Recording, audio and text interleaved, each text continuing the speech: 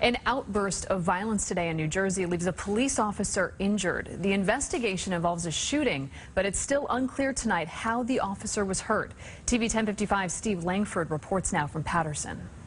A furious fusillade of flying hot lead just before dawn Saturday on North 3rd Street in Paterson. The yellow crime scene marker numbering 21 in all as investigators begin to try to piece together the violence that shattered this and other neighborhoods here overnight. It's crazy. And we're right here on the first floor. A bullet could have just came through the window and hit anyone.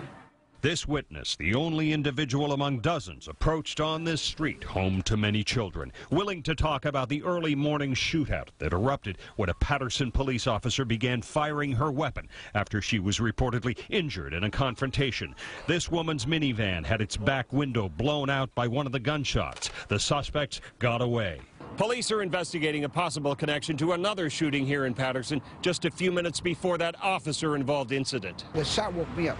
This man says his neighbors were outside on East 39th Street just before dawn when someone opened fire. He saw the victims lying wounded on the ground. Altogether, there's 3. This woman whose husband and brother were shot, too distraught to speak as she headed back to the hospital. A witness saw the early morning crowd scatter. I saw everybody just run to the end of the block, and then someone get in the car, and then they drove that way. The only saving grace in these pre-dawn shooting sprees, no one was killed. In Paterson, New Jersey, Steve Langford, TV 1055. And Paterson police aren't commenting on exactly what happened in the officer-involved shooting. The victim's injuries in the other shooting are not believed to be life-threatening.